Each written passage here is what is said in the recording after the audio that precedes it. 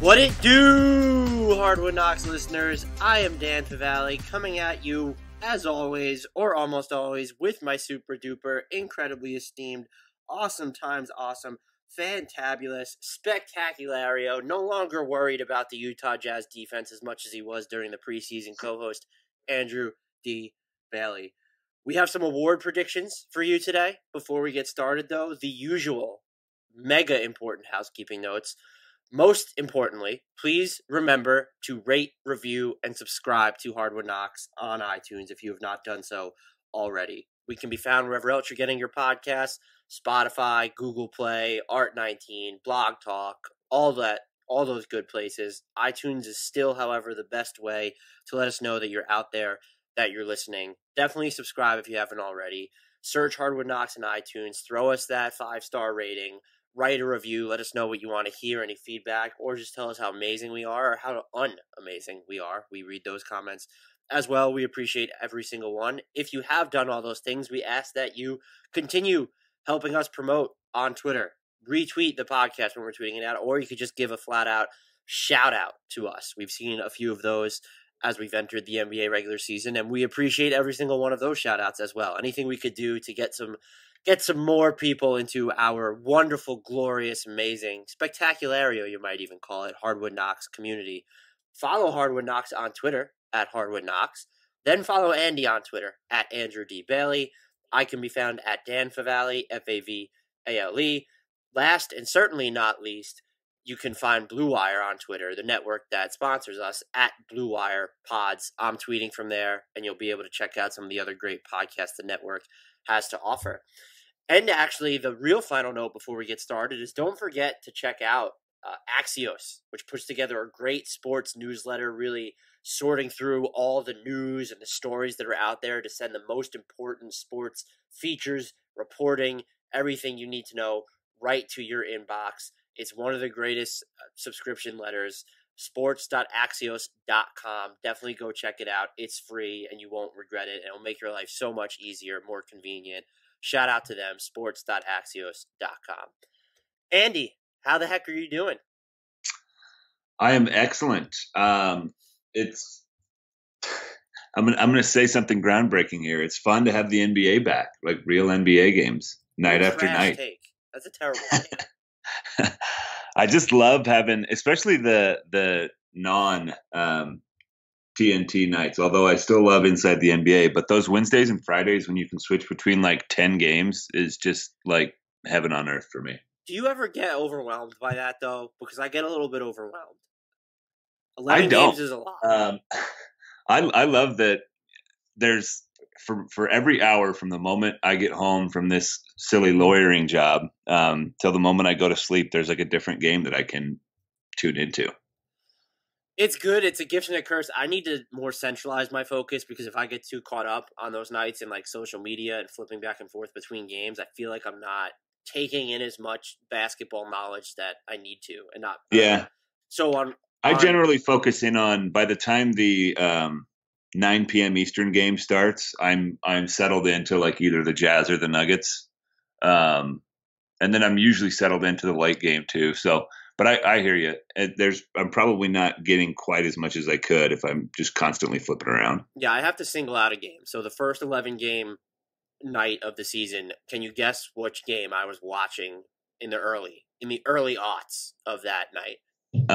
Bulls Hornets. It was. That was a great answer because that's exactly what it was. But that is Andy's league pass habits. That's what I'm going to have to get in the habit of asking guests their league pass habits just to find out how everyone else really consumes the NBA. And then, of course, our watchings are definitely impacted by what stories we're working on as well. Yeah. I was going to say, I was really excited last night. I was supposed to be writing about Bucks Rockets, which apologies to fan bases of either of those teams, but that was like a snoozer to me. Fortunately, we pivoted late in that game, and they let me write about Trae Young and the Hawks, which was much more entertaining for me. I was supposed to cover 2 Zion games this week, and that did not happen. Whoops. Before we get into our awards predictions, we do have a couple news notes. Back at it, regular season style, although these are not the best news notes. We'll start with Marvin Bagley of the Sacramento Kings, out 4 to 6 weeks with a non-displaced fracture in his right thumb. That just sucks. Injuries suck. Mhm. He finished the season really strong last year. I know the Kings really turned in a stinker against the Suns to open the season, but he's a loss for them. And even if you don't think he helps them win right now, his development's important. And so to lose him for that 4 to 6 week period during which he's going to miss, I think I looked at it, it's going to be like 15 plus games. That's just big and annoying. Yeah, big and annoying is probably a good way to describe it. I also like that you said that he might not help them win games right now. His plus minus swing last year was really, really bad. Um, and he was a minus again in a single game, and obviously single game plus minus. You guys probably know what to do with that. But I'm with you. I was in on Marvin Bagley this season. I thought he was going to have a solid second year. Like you said, he looked really good in the second half of last season. I think he's a really interesting center. I know that they've played him mostly at power forward in his career, but I think if you have like a playmaking five, something that I think he's capable of, I think that opens up a lot of doors. So I was really looking forward to seeing if he could become that this season, and I guess it's on hold here for a little bit. Yeah, people have criticized his passing. I know he doesn't have the assist totals, but I think that the vision is there, and he showed that he can make some really good reads last year. His shooting finished strong, and I think he's going to end up being a better defender than he's already being credited for because he seems super active, even if he makes a ton of mistakes. And so just having that energy on defense or someone who's over aggressive when they're this young, to me, is more Hmm. encouraging than someone who's sort of underreacting to what's going on. I would totally agree with that. Yeah. The the other one that we have is DeAndre Ayton. Phoenix Suns suspended 25 games for violating the NBA's anti-drug policy for testing positive for a diuretic. That was reported by Woj. DeAndre Ayton says he didn't realize what he was putting into his body. He subsequently did not test positive for anything else because, as people pointed out, diuretics are typically used to, or sometimes used to mask the use of anabolic steroids. And so that follow-up report from Woj would lead him to believe he did not. Ayton apologized in a statement. I don't know if you saw the Suns statement about it, but that was not exactly supportive of Ayton. They closed out by saying they'll continue to develop him, but that statement, it was carefully worded, but they seemed super pissed. I didn't read the statement. Where is it?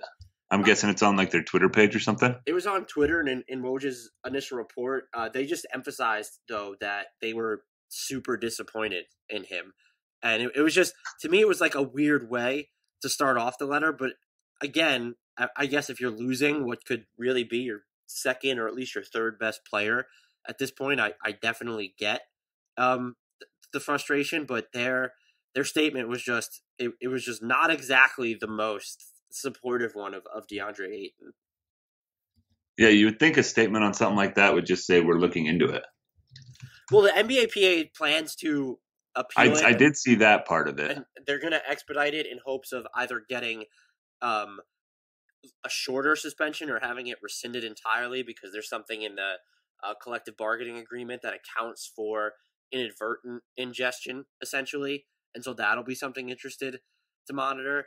And which is why I thought it was kind of wild that the Suns did not, you know, like come out with a different statement or maybe just like sort of hold serve. It was I'll read it. It's on behalf of the Phoenix Suns organization, Coach Monty Williams and I are disappointed in the actions by DeAndre Ayton that led to his testing positive for a banned diuretic and subsequent suspension by the NBA. This does not uphold the standards and principles we have set for the team, Suns general manager James Jones said. And they did note DeAndre expressed his deepest remorse while he's suspended, will support him, yada, yada, yada. But very strongly worded at the start, I thought, for something that isn't technically resolved just yet. I was going to say they're saying that. I mean, what reason is there to take a diuretic beyond the one that you already laid out to mask something else? They're implying that he did something wrong here. I mean, I guess he did by not being aware of what's going on, but like we're talking about borderline teenagers here. Mistakes happen. Yeah, that is a weird statement to me. So I don't know. The other thing that I actually did not have written down, and I just remembered it. Jetty Osman, 4-year contract extension worth $31 million with the Cleveland Cavaliers. I thought that was an interesting one to get done. He was not held to the same deadline as everybody else. What did you think of that money? I know he closed the season strong last year, and it seems like people are, not that they're out on him, but that they just don't pay attention to him anymore. But I'm kind of intrigued. You get minutes from him at the small ball four after the All-Star break last year. Jetty averaged 14.9 points on a 42.9, 38.8, and 84.3 shooting slash. So that's just he can score. He's an offensive weapon. He averaged 3.4 assists per 36 minutes during that time as well. And so I'm just intrigued. And I think 4 years, $31 million, it averages out to less than mid-level money. I think that's a fine dice roll. Yeah, absolutely. That's exactly how I feel. The one thing that I guess he's still fairly young. He's 24, so he is actually coming up on his prime here. I thought he would show more as a passer last season, and maybe Cleveland just didn't trust him to. The ball was certainly in Colin Sexton's hands a lot, but Sexton is more of a scorer than a distributor, so you would think there's a lane open for a playmaking wing. And some of the international competition I've seen him in, one of the things that stood out to me was maybe this guy can be a point forward. So I think if he can improve his passing a little bit, maybe if Cleveland gives him more responsibility as a passer, I think this contract will be A-okay. Like you said, it's a pretty low value. He doesn't have to get a whole lot better than he already is for this to be a decent contract. Yeah, it's on a declining scale too, which makes him eminently movable if they need. Yeah, so it's a good deal for Cleveland, I would say. I don't know if he gets the chance. It did seem that he branched out his playmaking towards the end of the year last year, but I don't know how big of an opportunity. Yeah, now they have Garland, so that makes it even tougher. Porter and with Colin Sexton. So yeah, but just an interesting one. It was kind of just something to get done, and that'll be one to monitor. But I thought it was an interesting dice roll. Following a team you love in 2019 can be time-consuming. Trying to follow everything happening in sports is almost impossible. Scrolling through every app and visiting every website on a daily basis is impossible. That's why I subscribe to Axios Sports, the best free daily newsletter in the land. Axios Sports is a modern sports page delivered directly to your email inbox. When you sign up for free at sports.axios.com, you'll get the best stories from the NBA and NFL to cricket and ping pong and everything in between. Axios Sports also highlights the most important stats and trends, giving you the ability to stay informed. It's super simple to sign up, and again, it's free. Who doesn't love free? Sports.axios.com. Not only will you be caught up, you'll be the friend sharing an amazing link with your buddies. Join the 100,000 sports fans who get caught up on the day before it even begins. And best of all, there's no paywall, no subscription fee, absolutely nothing. This is free, curated sports content delivered directly to you. Sign up at sports.axios.com. Again, try for free at sports.axios.com. Are you ready to talk some year-end awards? Oh, yes, I am. This was a bloodbath when we were filling this out. Yeah, it was not easy. Let's start with Rookie of the Year. There's just awkward silence now because neither of us are confident in any single pick that we made, really. Because this is an impossible exercise any season, but it's especially impossible this year.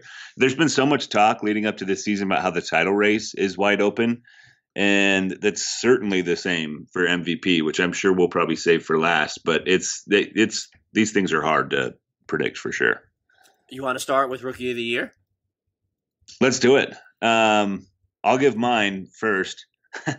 So Zion Williamson, and you texted me this last night, he was a lock until all of a sudden he wasn't. I know that they've said 6 to 8 weeks on this meniscus. I would be shocked if he comes back, even within the latter half of that, the 8-week part of that timeline. I think he's going to be out for a little bit just because why do anything other than abundance of caution with this injury? Ooh, I like that phrasing.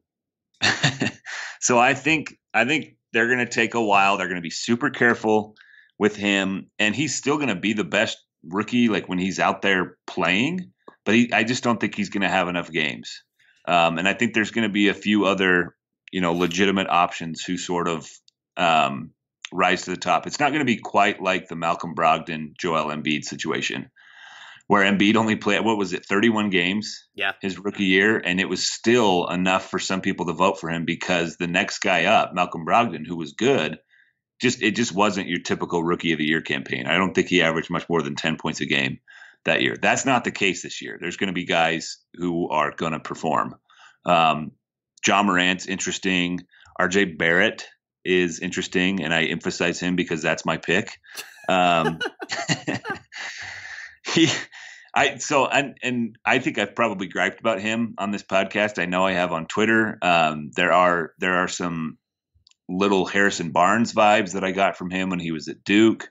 So I'm a little bit worried, but he has shown some playmaking ability, especially in college. He's going to get a lot of opportunities on the Knicks. I know they brought in a bunch of veterans this summer, but I don't think it'll take too long before this team realizes we're not going to be very good this year. So let's turn it over to the young guys. And I think when that happens, RJ is going to get a ton of shots. I think he averages high teens in points, probably 4 or 5 assists, 4 or 5 rebounds.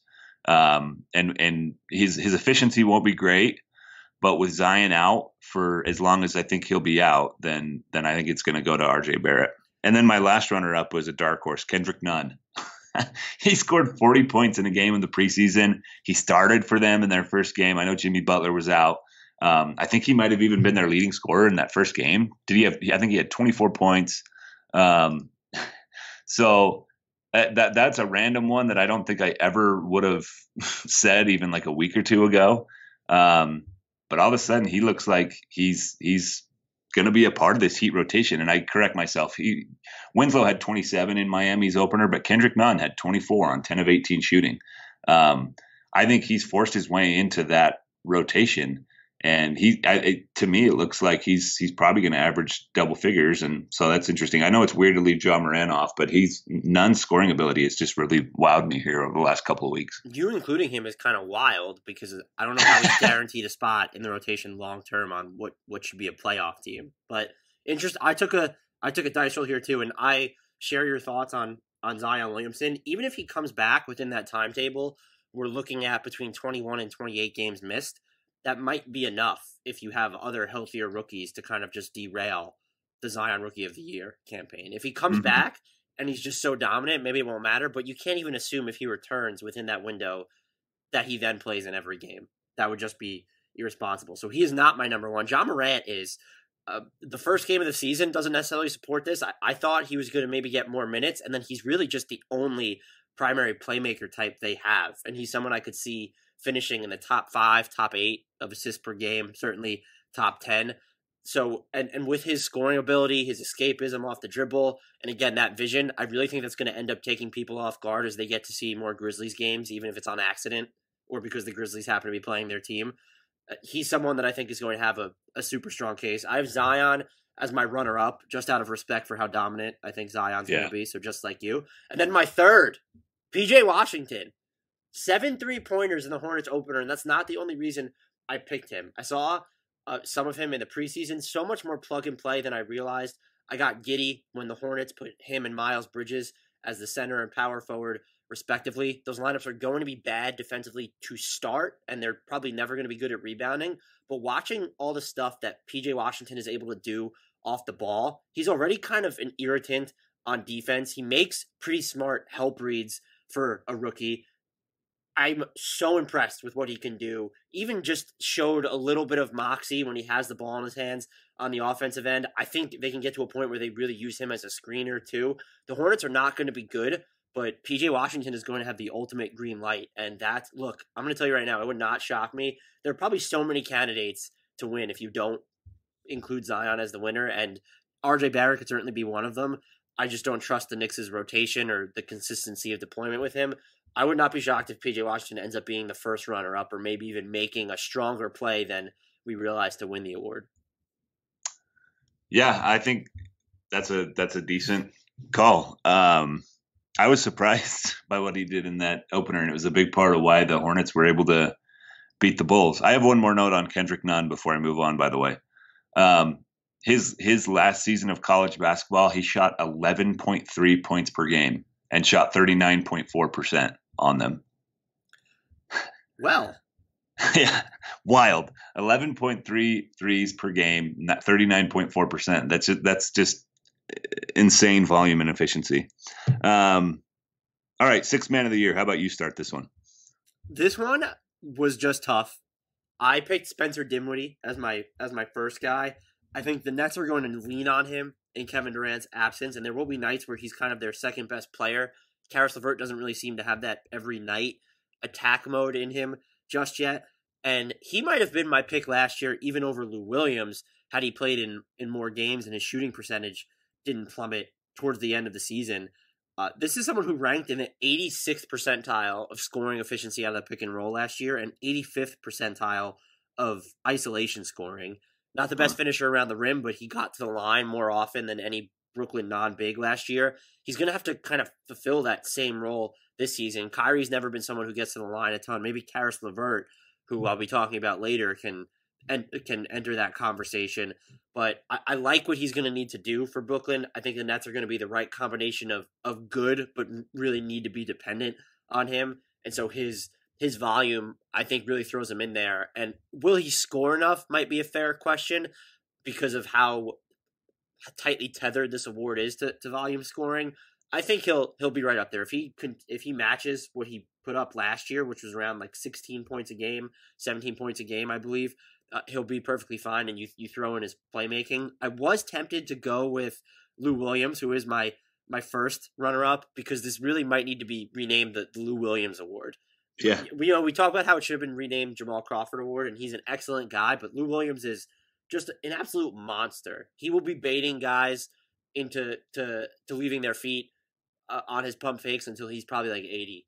And so you talk about a volume scorer. I almost picked him to win. It's just I don't know what his role is going to look like in Los Angeles once Paul George returns. Will we see him close as many games? They might not have a choice because he's just so damn good. And then I'm stepping out on a ledge with this one. Eric Gordon's my second runner-up. Mm-hmm. He's the way that the Rockets are going to stagger James Harden and Russell Westbrook. He's just going to be even more paramount because I think Mike D'Antoni said he only plans on playing Harden and Westbrook about 19 minutes a game together, and that includes crunch time. So you have to believe that when they play their solo minutes, Gordon will be on the court with both of them. And so not just his shooting, but the distance from where that's coming from is going to be huge. He can do some stuff off the dribble, and then we've seen them turn to him to defend some wings. And that's certainly going to be something he has to do if they go with the 3-guard lineup ever for small spurts. He did not shoot well in this season opener against Milwaukee, but the trick with this is to not let those really small sample sizes sway you one way or the other. And he ended up being my second runner-up. I think those all make sense. Particularly think Lou Williams makes sense because that's my pick. I think your concern is certainly valid. Like what happens to him when Paul George comes back? There's certainly going to be a smaller share of the offense for him to carry. But he has looked – I mean, he's been one of the better offensive players in the league for, I would say, 4 or 5 years now, maybe even longer. Basically since that last season in Toronto, he's just been fantastic in this role, this very specific role that he has.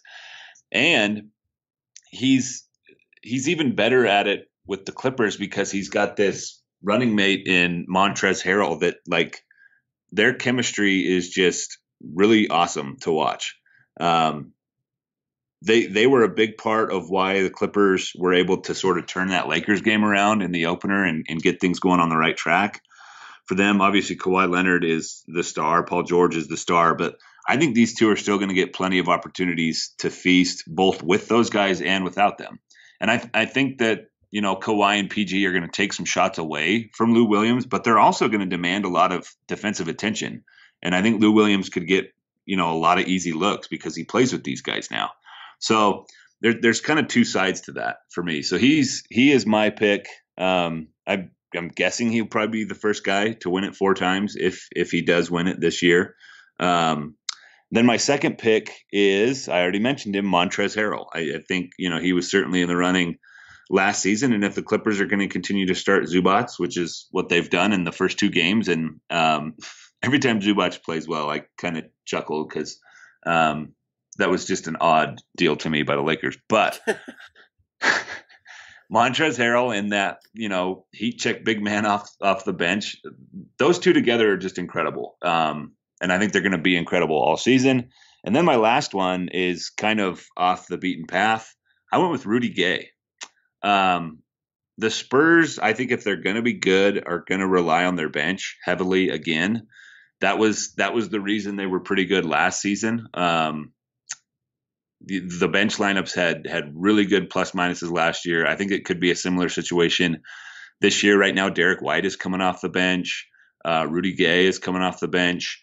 They have some of their better players in the reserve role, and I think the leading scorer of that bunch is probably going to be Rudy Gay, who's had a fun like late career resurgence with the Spurs. And so, if the storyline becomes, San Antonio's bench is carrying them again, which it's not new, it's something that's happened with them many times.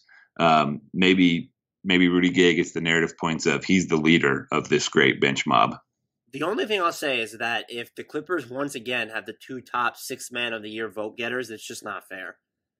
Yeah, it's ridiculous. The depth on that team combined with the star power is just out of this world. It's ridiculous. Yep. Most improved player, which is always tough. The way I approach this is I still tend to shy away from picking second-year players just because it doesn't feel right when they're going from their rookie to sophomore seasons. I went well, actually, it's your turn to go first. Who did you pick? I went with Bam Adebayo. I thought that was a good pick. Yeah, he's in his third season now, and I'm with you. I don't typically like going first to second year guys, so I just barely got outside that window with Bam Adebayo because he's coming into his third season. But what I was thinking was, I want to look for guys who were already good last year. They're just going to get a bigger opportunity this season, and that's clearly the case with Bam Adebayo. Hassan Whiteside is obviously gone. He's now a Portland Trailblazer. It's clearly Bam's job now, the starting center position. And I think he does a lot of things pretty well. He handles the ball well for a big man. His shooting touch and some of the lead up to the Team USA stuff was really impressive to me. I think he can pass a little bit. He can defend on the perimeter far better than Whiteside did. I think that was a big part of why he started to play over him last season. So again, this is a guy that I think was already good. He's just going to get a lot more opportunities this season. Then my runner-up, this is I don't know, this one's kind of out of the blue, but Luke Kennard scored 30 points in their opener. I think he's going to have to be really good for the Pistons to be even decent because they're going to be strapped for shooting this season. And if Blake Griffin is out, who, believe it or not, he was their primary shooter last season. He led the team in attempts and makes, I'm pretty sure. They're going to need some shooting. I think Luke Kennard can provide that, and I think he's going to score plenty for them. And then I went for a sentimental pick on the last one. I'm not quite as excited as everybody else is about the first appearance of Markelle Fultz this season, but I really want him to be good after everything that we saw for the first couple of years of his career. Maybe he's healthy again. From the videos I've seen, there's still a hitch in that shot. I don't know if you agree with me. I don't know if people are just ignoring that. But he looks really explosive. He can defend multiple positions. He's a good rebounder for a guard. He's a good shot blocker. So even if he's not like off the charts efficiency wise, I think he could be a really solid, helpful player, especially in a bench role. So he's my last pick for this one. It would be a tough sell for me to pick him just because he had a 33-game sample size for his career coming into this, and so he almost feels like a sophomore, if not basically a rookie. But if he's good, that jump could be more than incremental, and so you look for those monster leaps, and he would certainly be someone who qualified. I picked DeJounte Murray. Also, maybe a little bit of a cop-out because he didn't play last season, but he is in his fourth year, and he was all defense in 2017-2018, and I basically feel as if he's going to be a guy that really ups his scoring, control over the Spurs' playmaking, maybe shows a little bit more with his jump shot. He did a good job hitting some of his threes in the preseason. It doesn't look like he's going to take a ton of them in the regular season, but his defense looks like it's back, and so if you combine that with an uptick in scoring and just higher assist totals, I could see this being a season where he averages, 17, 8, and then like 2 steals per game or something like that. And if he shows any semblance of a jumper, be it from long range or from mid range, that'll end up being huge. And that's my pick to win it. Karis LeVert is number 2 for me. People I don't know if they've forgotten, but maybe they've forgotten because of what D'Angelo Russell did after Karis LeVert got injured last year. He was the Nets' best player for the first part of the season. He was the reason Yeah. why D'Angelo Russell was watching some games from the bench in crunch time. He's a great secondary playmaker. He's someone who can get you 20 points per game. I don't think that he'll average that. But if he sniffs it and he's handing out like 4 assists per game or something like that, shooting well off the dribble, he really showed that he could do that towards the end of last year. And then even in the playoffs against Philly, the Nets lost, but he was carrying their offense for stretches, and he shot a pretty good percentage on pull-up jumpers. Very interested to see what his development ends up being, especially because after all those extensions we saw, and we will have a podcast on those next week to go through them, his 3-year, $52 million deal looks like a borderline bargain should he stay healthy. My stubbornness has me picking Brandon Ingram as the second runner-up. I don't have a great feel for this, but he does look like he's unafraid to take threes in the flow of the offense since joining New Orleans, and operating within the flow of the offense is big for him. I think there'll be more opportunity there for him now that Zion Williamson's going to miss at least a quarter of the year.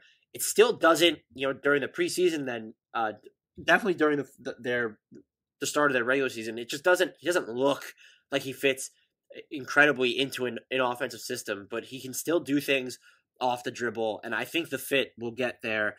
The opportunity will be there if he's healthy enough. I feel like this could be the year where I'd be surprised if he won it, but I feel like this is the year that he could actually get a substantial amount of votes for it.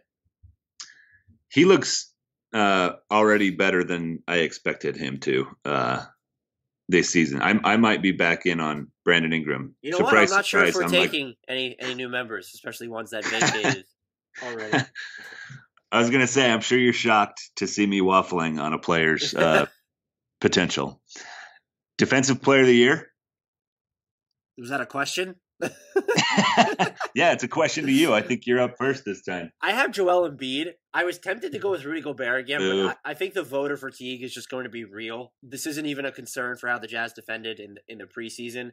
They defended better in their opening game against Oklahoma City, so I could see him winning it again, but it's just 3 years in a row seems really tough, and Philly might end up having the best defense in the league. To me, they're definitely going to have top 3. I'd be a little bit surprised if they fell out of that, and Embiid is going to be the anchor of that defense. Although Josh Richardson getting around screens is kind of a revelation. It seems like he's a beast in that regard. But I feel like it'll be a recognition of the best defender on what could be the best defensive team. I do have Rudy Gobert as the first runner-up, so he could be right there. This is all subject to change when we do a midseason pick for this.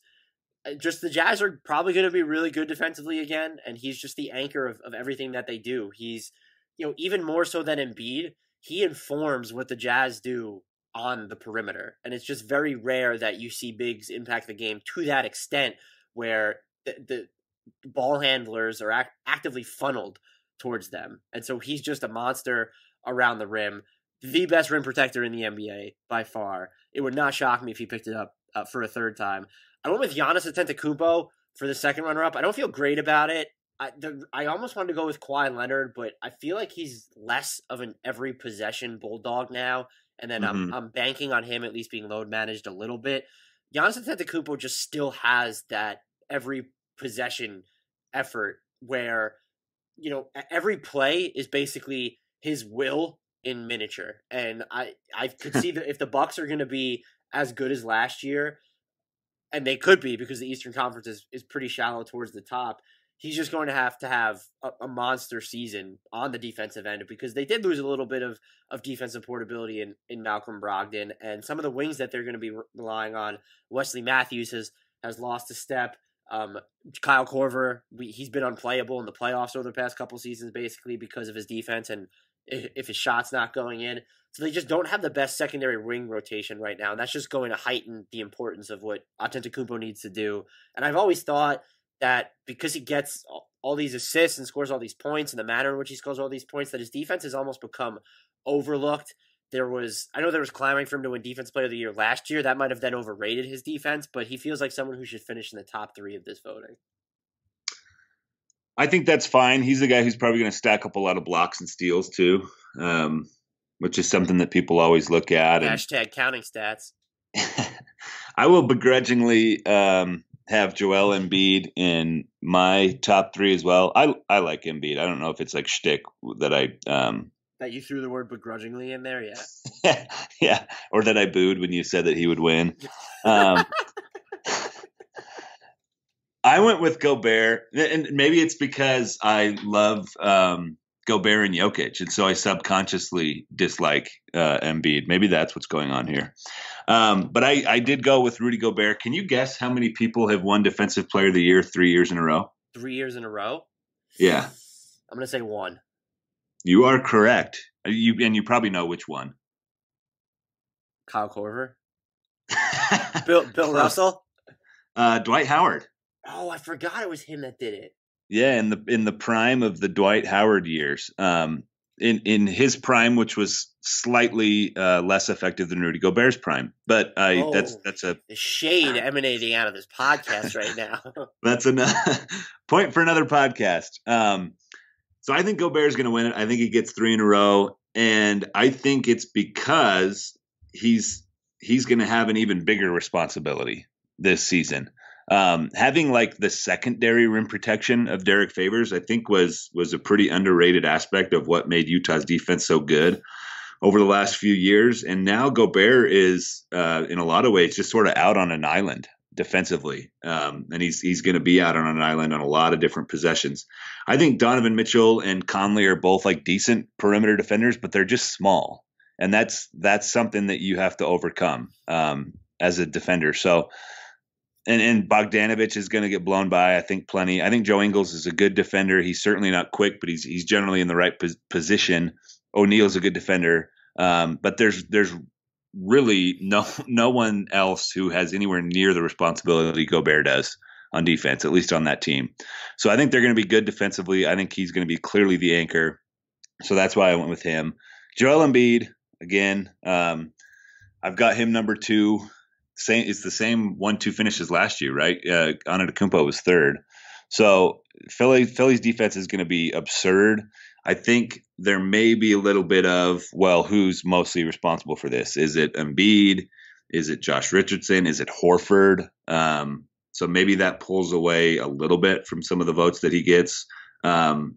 Maybe it's Matisse Thybulle, who'll probably get some MVP votes as well, based on the conversation surrounding him. So there's just a lot of defensive talent on the Sixers. Then I went with another team that I think is going to be really good defensively in my second runner-up position in the Clippers. And this is another team that could have multiple guys who chase this award. Philadelphia is one, and then the Clippers are another. You mentioned Kawhi Leonard, although I agree with you that he's not quite the consistent defensive force that he used to be. Paul George, he's going to miss some time, but he's a fantastic perimeter defender when he gets back. And then I went with Patrick Beverley, who to me, there already seems to be more of a focus on this guy than there has been in years past. The Clippers are going to be talked about constantly. He's going to be on national TV a ton. People are going to see this sort of maniacal, all he cares about is defense player consistently all season long. And if the Clippers have a really good defense, I think when people are like, what's the reason for this really good Clippers defense? They're going to look at him as the leader. He quietly finished in the top 10 of voting last year. Oh, I didn't even realize that. Too. And Joel Embiid was 4th last year, so he almost deserves. Oh, I thought he was one in the top 3. I messed that up. He was 4th.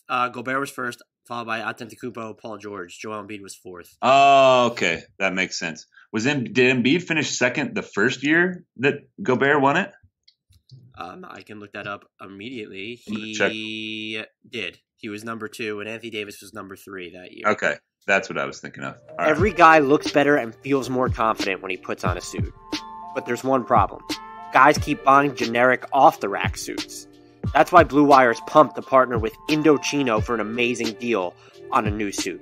Indochino is the world's leading made-to-measure menswear company. They make suits and shirts to your exact measurements for an unparalleled fit and comfort. Looking to get married? They have tons of options for those looking to outfit their wedding party. It's so easy to get started. Visit a stylist at one of Indochino's 40 showrooms in North America and have them take your measurements personally, or measure yourself at home and shop online at Indochino.com. This week, Hardwood Knocks listeners can get any premium Indochino suit for just $369 at Indochino.com when entering Blue Wire at checkout. Plus, shipping is free. That's Indochino.com, promo code BLUEWIRE for any premium suit, and it'll cost you just $369 to go along with free shipping. This is an incredible deal for a premium made-to-measure suit. Once you go custom, Indochino promises you won't go back. All right. We move on to Coach of the Year. This was probably my toughest one. Yeah, this is impossible. Who do you have? Spoiler, this is the only one that we have a match here. So yeah, you can and spoil I the did number my one pick picks for both of us. I did my picks before you sent me the sheet to fill this out. And so I was like shocked because there's so many different directions you could go with Coach of the Year. I was really surprised we had the same one. I went with Mike Malone.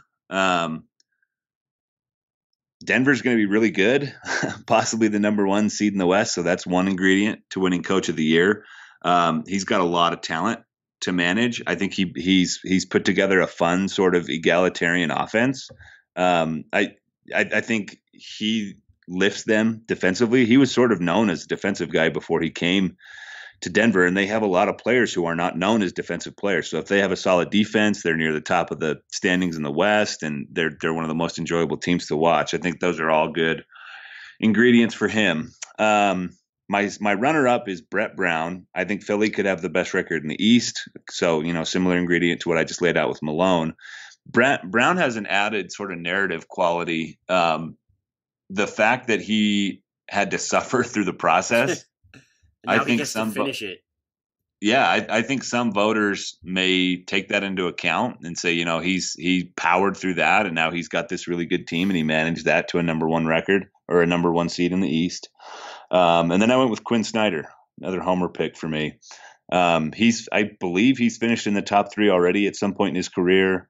I think Utah is going to be really good. I think we're going to get to see what he can do offensively as a coach for really the first time this season. When he was first hired by Utah, there was all this talk about how he had written a pick and roll manifesto and he was like this offensive savant, but Utah just didn't have the players to put all that stuff into practice. And so now I think he finally has a more offensively talented roster. So it'll be really interesting to see what he does with it. So those are my three picks. But again, I think he could probably go. You could make a case for like 10 to 15 guys on this one. Yeah, that's the point I was going to make. And the ones that could, so I picked Mike Malone as well for my number one. And the only thing I'll add to your case is for people that think the roster continuity benefits him, it does, but they quietly have a ton of free agents. And so you talk about managing talent, that becomes even more imperative this year, just because, Paul Millsap last year of his deal, Mason Plumlee expiring contract, Jeremy Grant has a player option is new to the fold, Juan Hernan-Gomez, Malik Beasley, Torrey Craig, they're all going to be free agents this summer. And so you have to, some of these guys are not going to get consistent minutes. And so he doesn't have the easiest of jobs. He's my number one pick. Not that I feel particularly confident in it, but like you said, the Nuggets are going to be good. Greg Popovich is number two, just because not everyone, but we've gotten into the point where people have the Spurs being the ones left out of the playoffs. It does seem like they are more, the majority is wanting to pick the Blazers to miss the playoffs than the Spurs. But it's Greg Popovich. And so if the Spurs end up flirting with 50 victories again when everyone has them in that like 44, 45, 46 range, that's going to hugely help him. And if they're good, not like in general, when they just amid all that clunky spacing, if you don't end up trading DeRozan and you have DeJounte Murray and Derek White's not much of a shooter, you'll have to give it up to him, especially if they end up ranking in the top 5 of offense again. Steve Clifford is my second runner-up because the Magic look like if Markelle Fultz is going to be good, they have shock and awe potential in the East. I don't know if I'd say they could get the 3rd seed, but it wouldn't shock me then if Markelle Fultz is good and you have Mo Bamba who can actually give you minutes. They're also one of my candidates, probably that'd be a good topic for a future podcast that I could see making. It's kind of a semi-substantial trade this season when you look at how many players they have in the front court, but their defense looks like it's going to be pretty good. If they can ever get some some consistency on offense, that only boosts his case. But if we talk about someone that sneaks in to the top 4 in the East, I wouldn't put it past the voters to give him some due. But there, like you said, there are just so many other coaches, and I think you can go through the typically like good coaches, Doc Rivers with the Los Angeles Clippers, Brad Stevens if the Celtics don't end up sucking.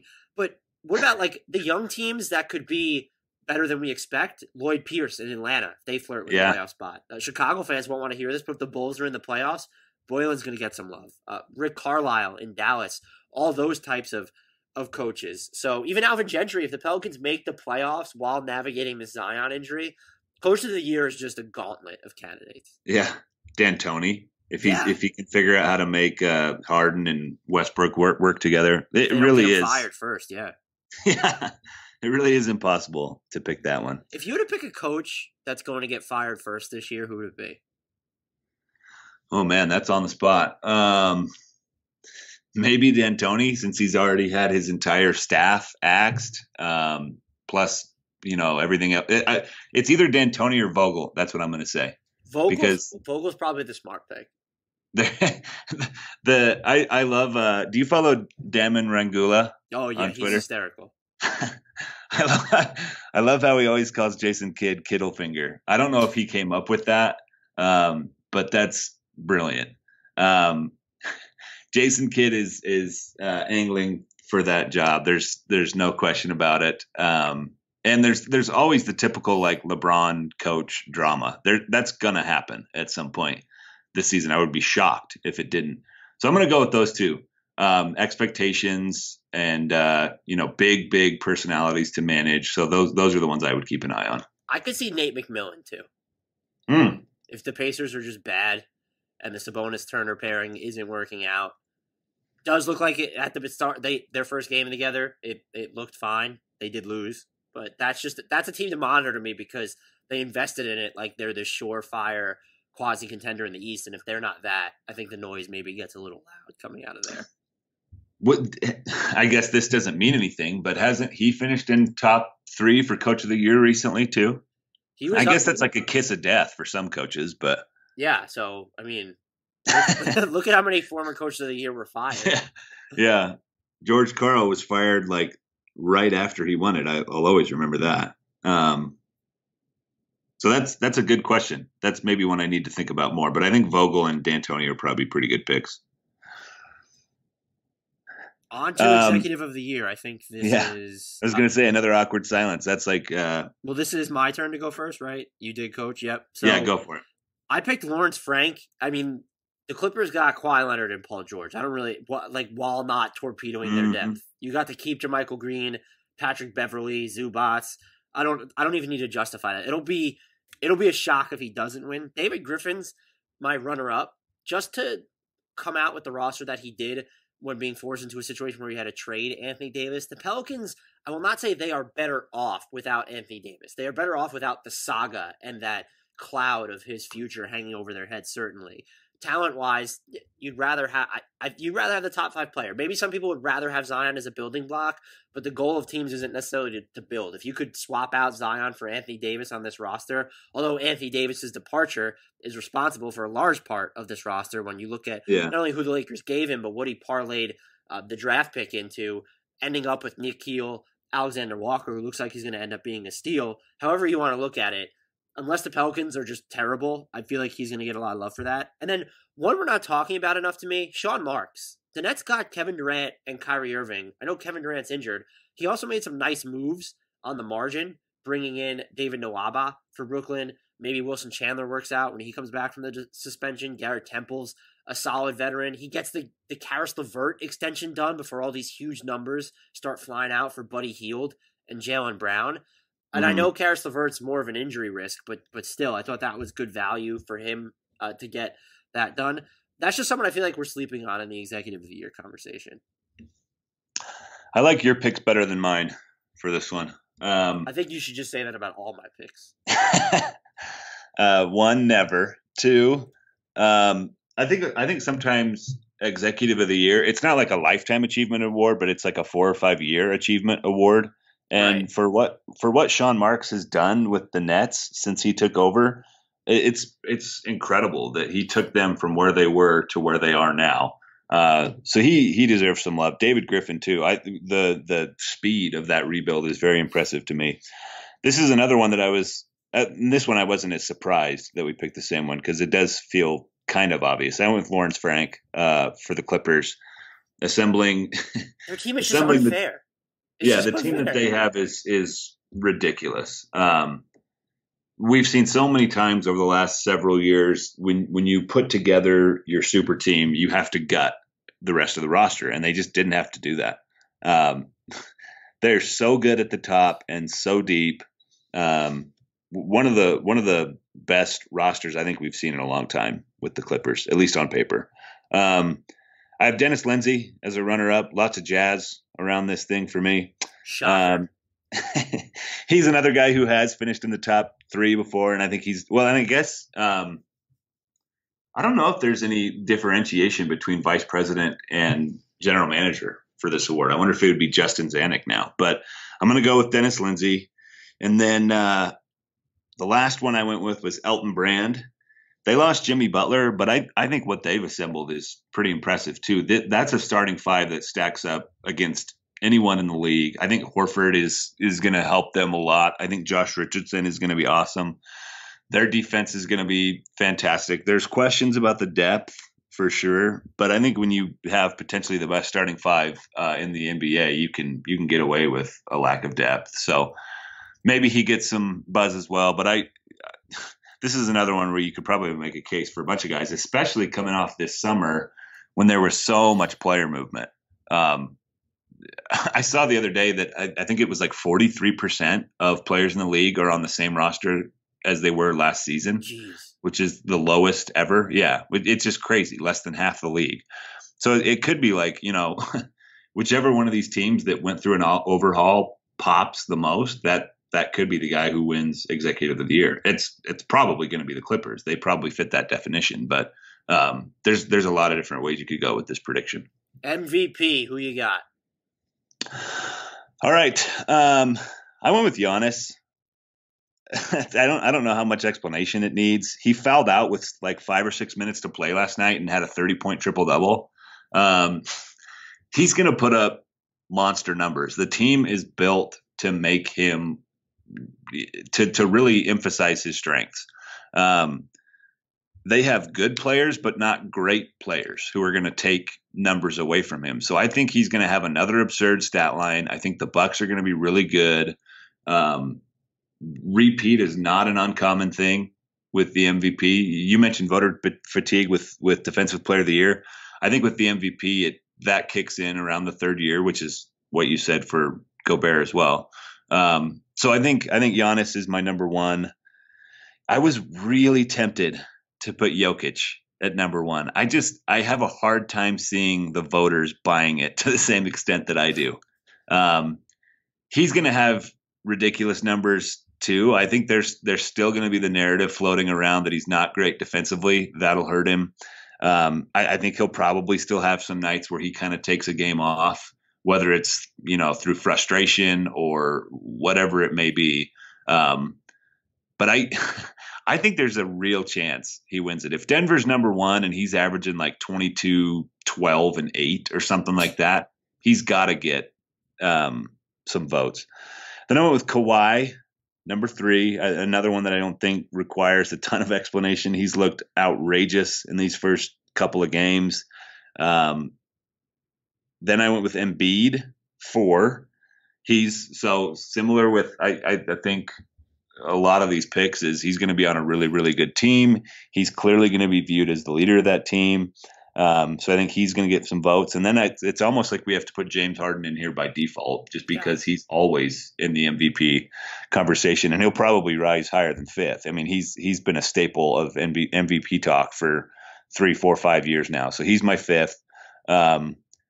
This is another one we could probably make arguments for more than 5 guys for MVP. Everything is just so wide open this year. Yeah, I'm sticking with my preseason pick, Stephen Curry, and then I rounded out with Giannis Antetokounmpo, Kawhi Leonard, Nikola Jokic, James Harden. My notes are I'm fully prepared to walk back the Curry pick, but I'm trying not to overreact to the Warriors' loss to the Clippers. It's one game. Their defense is terrible, though, and I don't know that they're going to beat enough meaningful games or win enough for it to matter. My second pick would probably be Giannis Antetokounmpo, but Kawhi Leonard, if the Clippers are this good, I go back and forth between, does he get the narrative that he carried them without Paul George, or just the depth hurt him? I think when we do this mid-season, I almost feel like I'll be walking back hard the Stephen Curry pick and focusing on Antetokounmpo or Leonard. And I do think Jokic at least finishes in the top 5 of MVP voting. Like you said, though, this is just such a wide open race, and there are all these different narratives that'll be floating around. I will, however, say, though, that if the Warriors end up being competent and are in the playoff picture, Stephen Curry is going to have a hell of an MVP case. Because you look at that roster and some of the lineups he's going to have to be out. Outrageous. Yeah. I was going to say, after you finish your top 5, we should talk about how the Warriors are just bad. I'm not ready to overreact after one game. I'm trying to keep a level head, and I left him as my MVP pick. But their defense is going to age Draymond Green by no less than 2 decades. Yeah. Absolutely. Did you name your third yet? Yeah, I just went through my list because it was so similar to yours. I have Steph at 1, okay. Giannis at 2. There's just one star going to carry his team, probably be this 1 or 2 seed in the East. Kawhi Leonard, obviously without Paul George, that narrative really works in his favor. Maybe they cannibalize some votes for each other once he's back. Jokic, the Nuggets are going to be really good, maybe the best team in the West. They were my championship pick, so don't be surprised if I end up having Jokic as my MVP at midseason. Then James Harden, it's by default, but it's also just out of respect for what that man can do on the offensive end. Yeah. Just for the fun of it, after 3 nights of NBA action, do you ever check Basketball Reference's MVP probability? No. Later in the season, yes, but not 3 games into the season. So I do it often throughout the season. I don't think I've ever checked it this early. I didn't even realize they put it up this early, so it's hilarious. Number 1, Donovan Mitchell. Number 2, Fred VanVleet. Is this Basketball References MVP tracker or Andy Bailey's MVP probability tracker?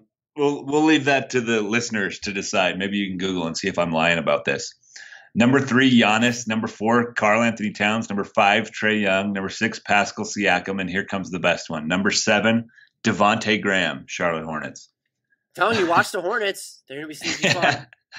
Kyrie Irving, Luka Doncic, and Ben Simmons round out the top 10. That'll obviously change drastically over the next couple of weeks. Yeah. Fred VanVleet's MVP campaign is off to a stellar start. All right, with that we went through all of the awards, and I think we did it quite efficiently for us. If you want to pick apart any of our picks, or gripe to us about anything NBA related or life related, I suppose, you can find us on Twitter. I'm at Andrew D. Bailey. Dan is at Dan Favale, Favale. The show is at Hardwood Knocks. Blue Wire Pods, at Blue Wire Pods, is the podcast network. As always, we encourage you to rate, review, and subscribe to the show. If you have already done that, make sure you share it with your friends and family. And until next time, we leave you with the shout out to Benno Udrih and Kyle Anderson.